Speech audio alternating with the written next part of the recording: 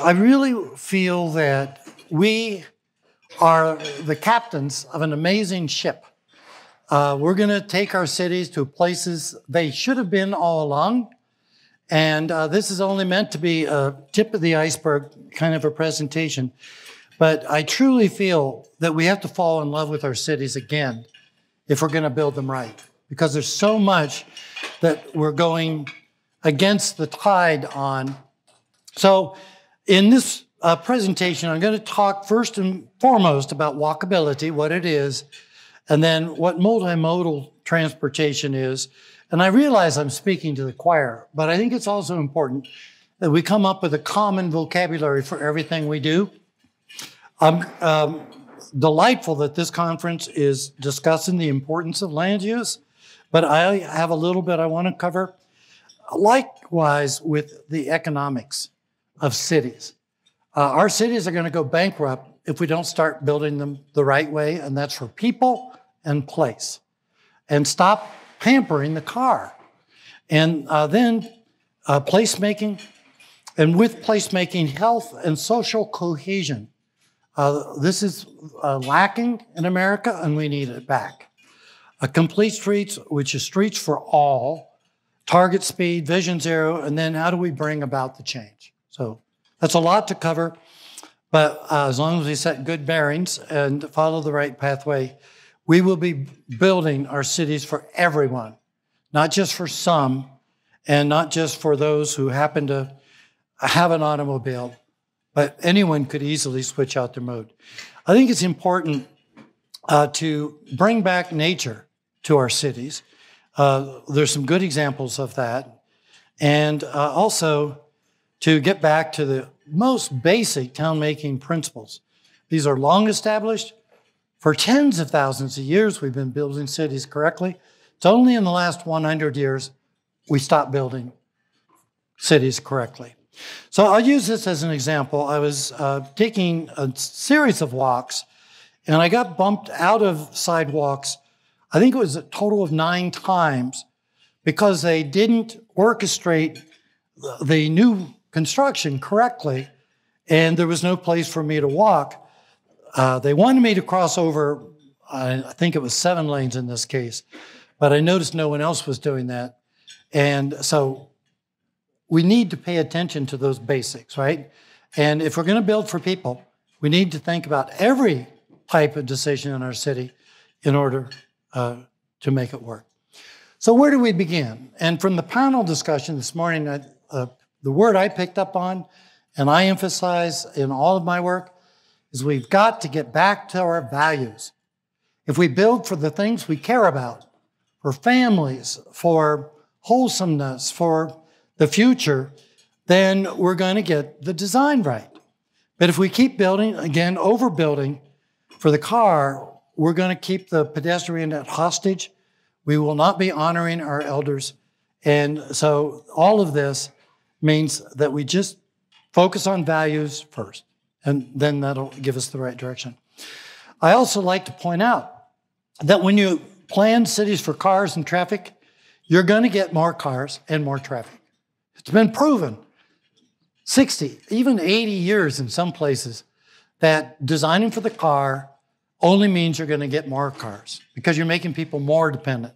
But if you plan your cities for people and place, you're going to get more people and more places you're proud of. So let's start with the first big bucket, multimodal communities. And essentially, I feel this image captures what that's all about, that you could easily change from one mode to another in the same hour, certainly in the same day. And you're going to have more fun if you're not trapped where you're being forced to be riding alone and so on. And Utah is doing an amazing job with transit. It's one of my favorite places to study with your bus rapid transit, your light rail systems. You guys have broken all the records for doing it right. And obviously, you'll do it more. I got to ride your transit yesterday and a little bit the day before. But what multimodal communities are all about is also putting the right buildings in place. And as you'll see when I get to my land use section, getting the right land use combinations so that it all works together. And when you do that, then people aren't going to have to travel as far. And when they get to the places they want, they're going to feel rewarded by the places that were built. So another term that's being used widely in Utah is streets for all, whether we're talking about users or uses. Others in other states are using the term complete streets. I know you know both languages, right? But in this case, take a look at the image. The buildings on the left are mostly industrial buildings, and they narrowed the lanes down to 10 feet, which is my preferred starting point, and then they put in a buffer to the sidewalk with a bike lane. That creates great comfort for the pedestrian. But because the utilities are on that side, all the green had to be on the right-hand side, but that's where the housing is. So a street that's designed correctly takes a look at both sides of the street, and in many cases, each block. So there's no such thing as a design of a street for all users. And then we start with the most basic. If I had the stage, if you look at the gentleman on the left image, that's not a lot of comfort for walking. I mean, you've got a place you can walk. It's even wide enough. But look how much easier it is to walk in the scene on the right. So during one of my walks in Salt Lake, this is one of my favorite streets. It has pretty ample width for the walk. The buildings watch over the street. It's nicely shaded, and then you've got a protected bike lane, and then the cars further leave a huge separation from moving cars to the area of walking, 27 feet. That's really well done. And there are many places in Salt Lake I saw that quality of walk being offered. I want to talk a little bit about how health and social engagement fit. These are real pictures. People taking an escalator to their fitness center, and people walking their dog in the town where I was born, Columbus, Ohio, on a leash, right out of a car. I work for an organization known as Blue Zones. Look us up on the internet. We now work in over 100 cities, and the principle of the organization is build cities so that walking becomes the natural activity again. And this is Dan Buettner. He now has 5 books and cover stories for National Geographic.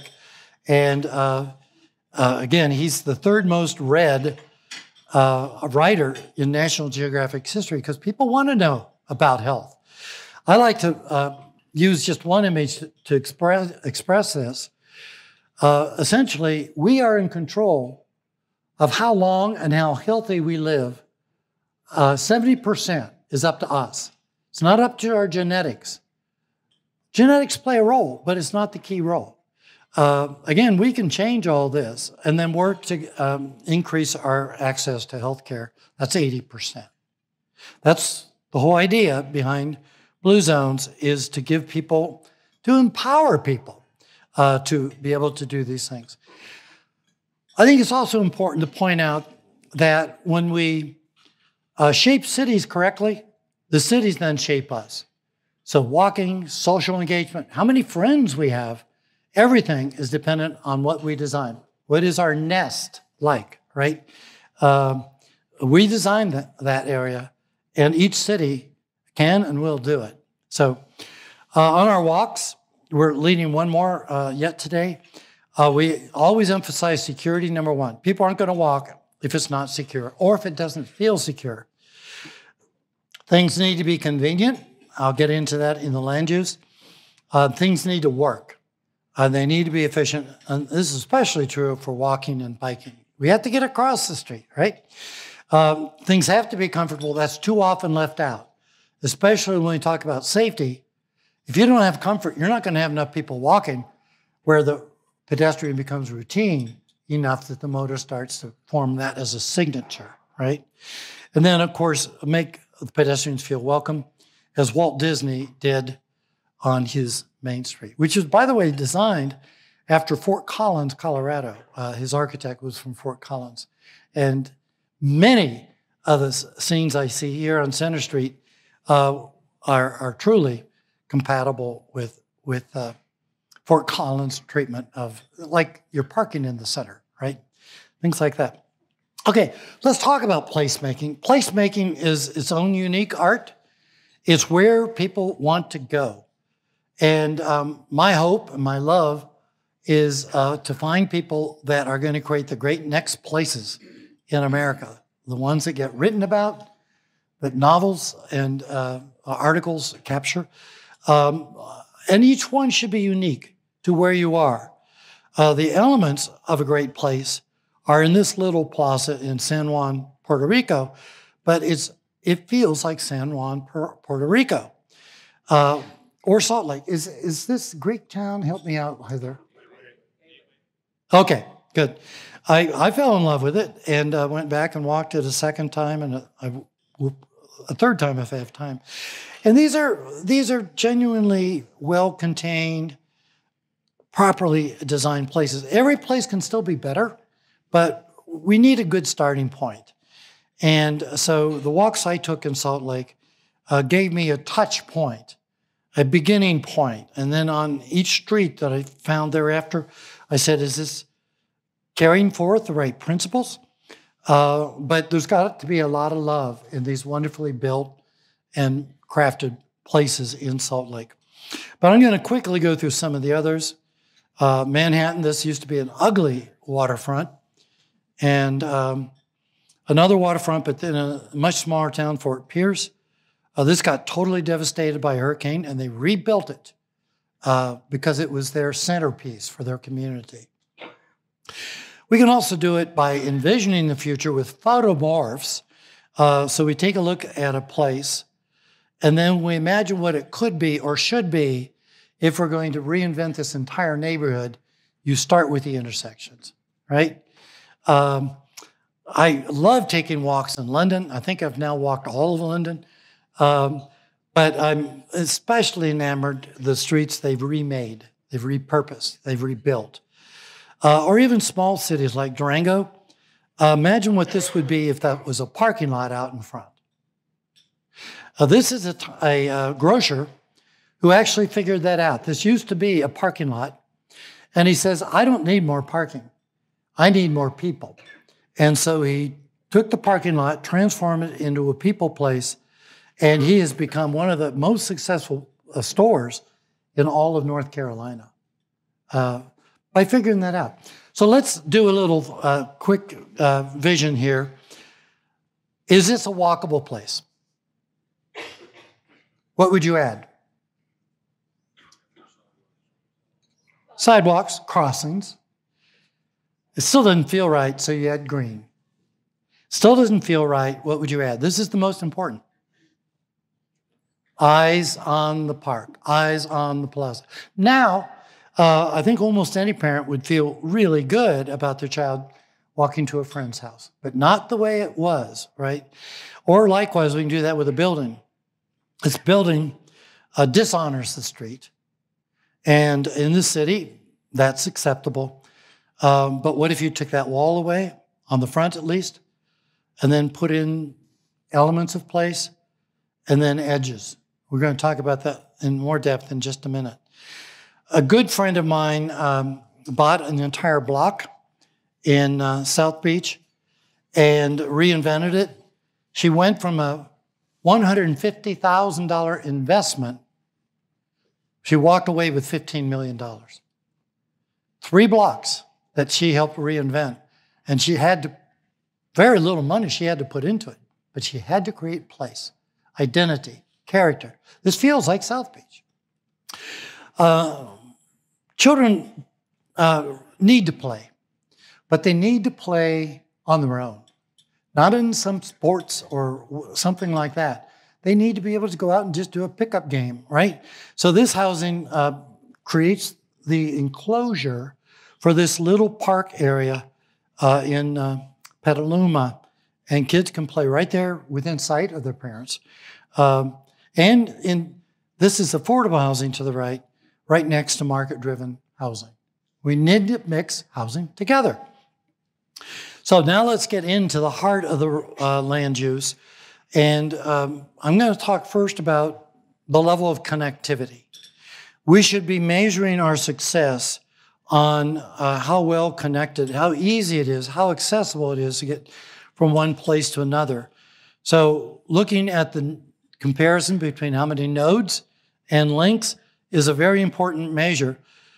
But if you do this, it's easier to walk, but there's no reason to walk. So you have to build in the destinations. And this is when we talk about a 15-minute neighborhood, this is what we're talking about.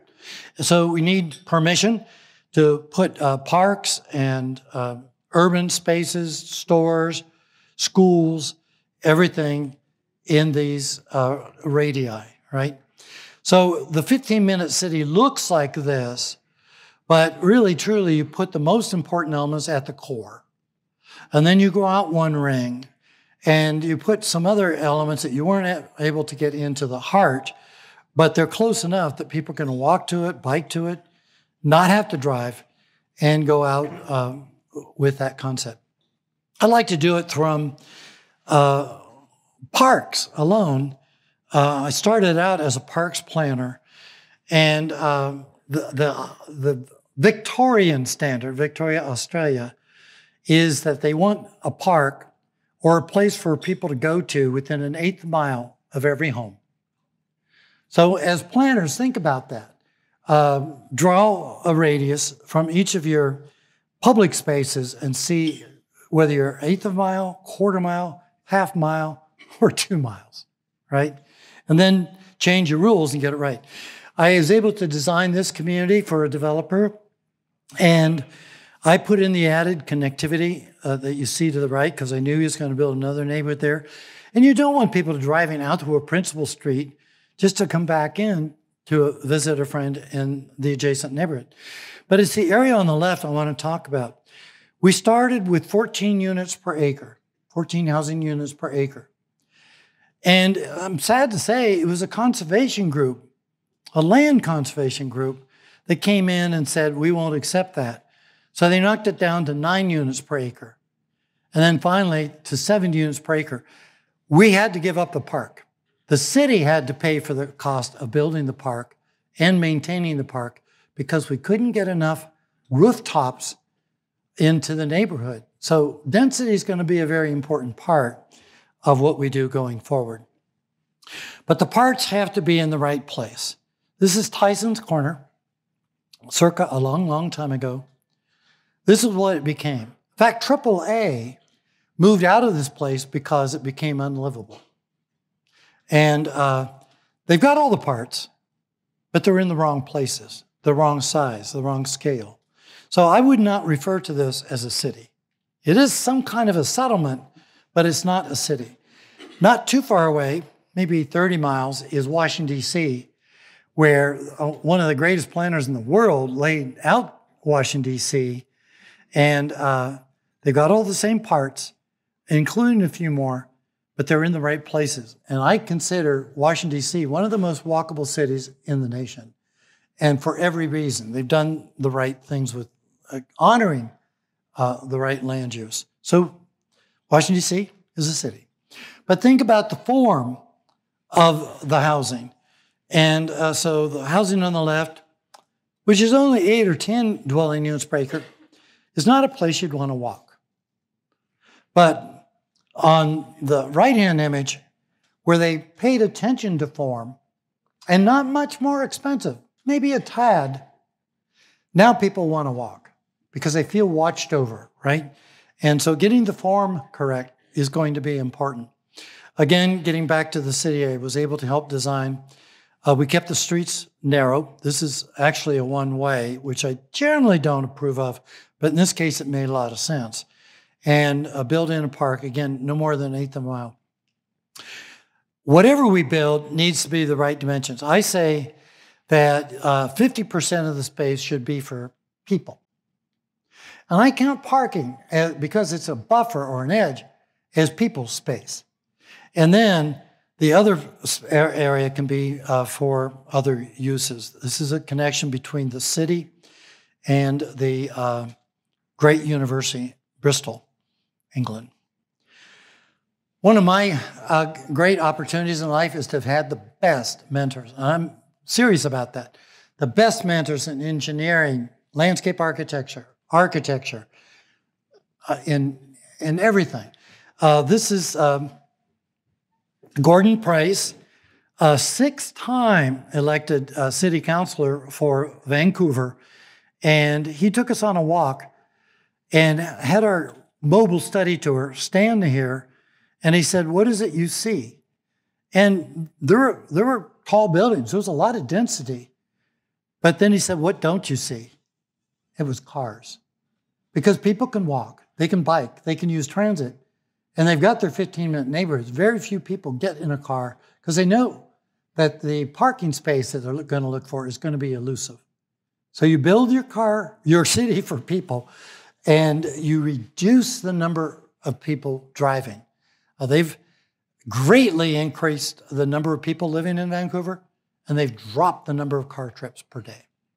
They've proven that density works, and they've done it well. In fact, what I shared with those on our mobile study tour is as you team up and ride, stop occasionally and see how many people you see walking, biking, and how many cars you see. There's no place in the city where the cars outnumber the people.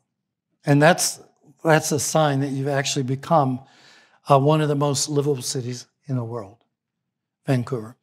I want to share with you one of my favorite authors, Kevin Lynch, who wrote The Image of the City. How many of you have read that book? Okay, that's your homework. Go get a copy and read it. It's a great reading.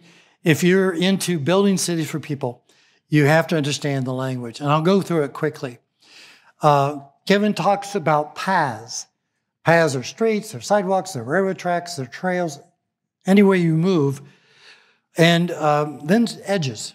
You have to have an edge to the street, to the sidewalk, to anything you build. But then you need districts. The districts are the neighborhoods, and each one has to be unique and distinct. Then nodes. These are normally the places where people come together, across street, for example, and then the landmarks. And if you do that, you will end up building a great city. Now let's talk about the economics. 2 cities I like to use as standout cities, Portland, Oregon. Over a 10-year period, 1980, 1990, they focused on designing for people. And they could drop their property taxes 29%. Air pollution came way down, and neighborhood quality went up. Same exact 10 years, Atlanta focused on the car. They've become one of the least healthy places to live, and they've increased their taxes correspondingly, and the quality of their neighborhood has plummeted. They're starting to figure it out now, but a lot was lost in that translation. So one of my favorite presenters is Joe Minakazi with Urban 3, and he thinks we should be measuring our urban spaces by yield per acre, the same way we rate our farms, right? How much yield are we going to get per acre? And what he's figured out is, again, if you build for people in place, the yield, therefore the return on your investment is going to be much, much higher if you build urban places. I always like to put this in as a pop-up test question. If you could buy an acre of Central Park, how much would you have to pay? If you could, you can't. What would you pay? It's in the millions for 1 acre. 10 million? Higher? 20 million. Higher? 80 million.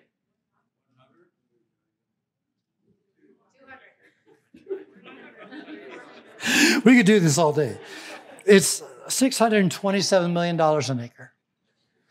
That is the value of laying out a city and honoring the places that people want. Another thing I like to point out is basic economics, that if we could rid ourselves, certainly a city this size, we could do it, of 15,000 cars, another $127 million stays and recirculates in the community. So rather than sending all your money to Tokyo or Detroit or wherever, yeah, you still have cars, but you're not destroying your economy because that's all that you work. Also, for an individual, we've given the wrong emphasis to the right modes. So if you walk, and the society is going to help pay for that, it's only a penny for the dollar that you invest in walking. You get clear up to driving, society has to pay $9.20, and many people say that's low for the dollar that you put in. So we're over-subsidizing one mode and favoring that over all others. So happiness, referred to as life satisfaction, you see has been flatlined, the dotted line. But I like to point out that there was a peak happiness. It happened in the 60s. This is what it looked like in the 60s. This is what that same space, Bryant Park, looks like today. And it was only a couple things that needed to change to make Bryant Park come alive. We need to figure out what brings a place alive and then honor ourselves. For Bryant Park, the vast majority of the problem was you couldn't see in or out of the park. So people wouldn't go there unless they were doing something illicit. So think about that. Now, streets for all, and there are many different uses of the vocabulary, often referred to as complete streets, but let's use the term streets for all people, all uses, right? So if we look at the purpose of streets, we want them to be holistic, for all, green. We build our design guides for that, and then we get the output. We increase the land value, more maintenance funds now, and streets now pay their way through increased land value. So I like to say it's not just for all users, but all uses, including transit, including emergency response, everything. I also like to say that if we're going to measure streets for all, again, using the term complete streets, that is not a design. It's really following your hearts and figuring out what's missing, what do we put in to make this a place people want to come to and hang out.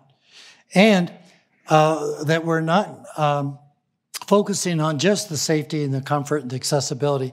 We're truly focusing on what's the piece of a city is getting the speeds down to what they should be. No downtown should ever have speeds above 20. No neighborhood should have a local street with speeds above 20. Europe is doing this. They've proven it. Most of Australia, New Zealand, many parts of the world have figured that one out. But we need to do it and make that a principle of the cities that we build here. Going to play this. This is one of my other favorite discoveries in Salt Lake. We're at 200 West and 300 South in Salt Lake. And this just gives you an example of one of the many treatments that is now being built for the pedestrian and bicyclists, greatly narrowing down the crossing width for the pedestrian and likewise for the bicyclist, and really slowing down the turning motorist. Kudos to all who worked on this project and are preparing them for your communities. Again, one of my favorite places is cool. It's protected. It's well buffered. The sidewalk is just absolutely dynamite here. Likewise, here in the protected intersection, 300 West, I believe is the correct title. This is brand new. You can't even really be on the other side yet, but it's an amazing investment.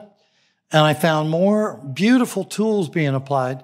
Separated biking, walking. You want the walking to be the farthest from the street. And in this case, a nice little 45-degree slope so that if the bicycles, for whatever reason, needed to leave, they have a way to depart. Alleys.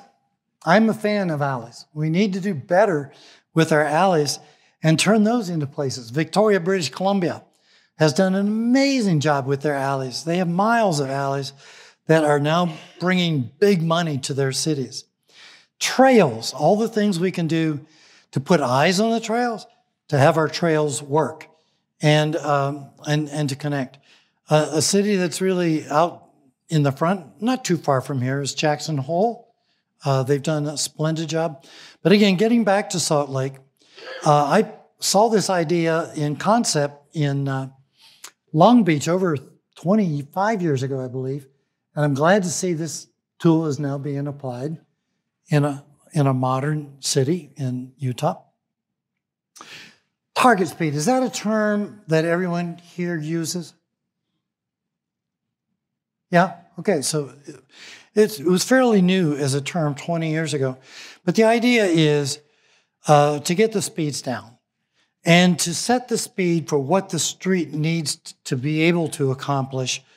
And so the target speed on the above street probably is 45 or 50. Does everybody agree? But the one down below, which carries 4 times as much traffic, is operating somewhere around 25. So it's what elements did you put in? Another city that actually did this, the street you're about to see, was 5 lanes, but this is their downtown, their principal street. They put the parking in the center, which is really good, but now they got the speeds where the average speed is about 12. Profound placemaking, wide sidewalks from 5 lanes down to 1 in each direction. Another term that often gets misapplied is designing our posted speeds for what we call the 85th percentile. We measure what motors are doing, and what 85% of them are doing, that's the speed we post. That is totally backwards. Again, target speed should get away from the 85th percentile. And the states and the communities that are figuring this out are going to hit the home run.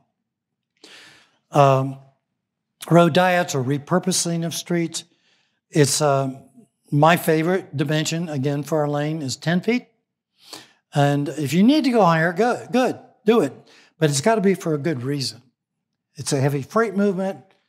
It's very heavy used transit corridor. Go up a foot, but start with 10. And you can still have the curb to curb be wider, but use an edge line to denote what speed the motor should be going, right? So if I were to design a street from scratch, this would be my recommendation. Start at the edge, have a good edge, then your sidewalk, then the planter row, then the bike lane, and then no more than 10 foot wide for your travel lane. That helps hold the speed. Build a triple canopy. Your median takes in the middle ground. So we'll quickly go through. How fast, anyone, do you think motors would go on this street in Chico? What if we added this? What if we add this? What if we add this? Here comes a big one. What if we terminate the vista, right? And then finally, the engineers and the planners have done enough work that the developers can come in and add this. Now we have a 15-mile-per-hour street. So you get the right elements in, and you can get the right speeds. I like to say less is more. This is a project we worked on for Safe Routes to School, and this is what we ended up with. Now, these are photomorphs. I haven't been able to get back to every town and photograph what they actually built. But boy, what a difference from building only for cars to building for people and place, right? Chico, again, we take this street. What's missing, folks? Everything. You're right. So we build for people, and now we not only get people, we get buildings that make money. We get streets that behave, right? This also is a repurposed street. They didn't have a lot of right-of-way, but by moving the motors further out, it's at least comfortable for walking. 10-foot lanes, again, can work for every vehicle. This is in Olympia. Taking away lanes that aren't needed. This used to be a 3-lane street. The pedestrian had to cross over 40 feet, and we were able to knock it down to 2 lanes, a more compact block form or intersection form. And now the motorist has higher capacity because the pedestrian is disrupting the signal cycle less time. Does this all make sense? Yeah, okay. So as we build a new intersection, think about what it is we're trying to achieve for the downtown. Now, my final big note is on how do we bring about change? This is the tough part. This is why I got into this trade. I didn't want to master the technical side, although I was schooled very well by folks and was able to do it. But I think the big thing was people were having difficulty getting together. And I went back and I tried to figure out, well, what's happening? And this language that you see here, that which cannot be measured either does not exist or is of no value. The affairs of citizens are best guided by experts. Now, this room is full of experts, but the real specialists are the people who live in the neighborhood, the people who are trying to earn a living. And so we use a process we call informed consent. And at the very top of that process is leading the walking audit. We'll be doing one more today. And Heidi, I'm going to make my presentation on the walking audit available to everyone if you can figure out a way to get it up. So what's missing on the street? Anybody? People, number one. Trees. Sidewalk. Buildings. Okay. So the Michigan DOT went in and wanted to build a sidewalk on the side where all the homes are. And the people came out in droves. 300 people came to a meeting to kill the idea of a sidewalk because they wanted to look rural. And to them, a sidewalk wouldn't be that. So they lost their sidewalk. But that's the importance of coming up with a good process to get our towns built the way they need to be, because people have been sadly misinformed and they're working from the wrong assumptions. So to bring about change, I think Bucky Fuller figured it out first, is we have to change the reality. Build model projects. Every project that comes across your desk, make it your great achievement. And by doing that, people are now going to see it and they say, we'd like that in our neighborhood, right? We go out of our way to a place that got built correctly. But the change needs to reward the short trip, not the long trip. As long as we keep focusing on the long trip, we're just going to build a deeper and deeper cavity to fall into, right? So I always start with a vision. If we can craft a good vision, then we develop the plan from the vision, and then we develop the team that's going to carry it out. And I'll quickly go through a couple of my favorite projects. I love building at the neighborhood scale. It's where people are ready for a change, and it may just start with getting the speeds down. And again, as a principle, the closer you are to people's homes, the more robust your public engagement must be. This project we powered up in one weekend. The county said that it would take 10 years to get the project built. The public works director in this town had the bulldozers moving within 300 days. 300 days versus 10 years because of the public process, right? And worked in another town where this road was to be widened just for hurricane evacuation. So I shared a number of tools with everybody and pointed out that keep the right number of lanes, build place, roundabouts will carry 30 to 50% more traffic. And we also built a trail through a near wilderness that could be used in a hurricane as an extra route out for that hurricane. So we looked at multiple uses of tools versus just having to widen a road. I'm very proud about this particular community. They used to have 5 lanes, and they're getting a fair number of crashes. The bottom 2 images, you can see we got it down to 1 lane in each direction. And they started making buku bucks, measured in the mega millions of dollars. This was the process we used.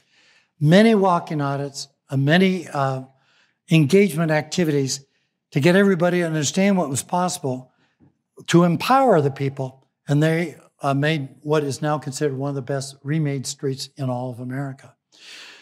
Start with pop-up demonstrations. I think you're doing those, right? I think I've seen some already. Seattle has a pavement to parks program.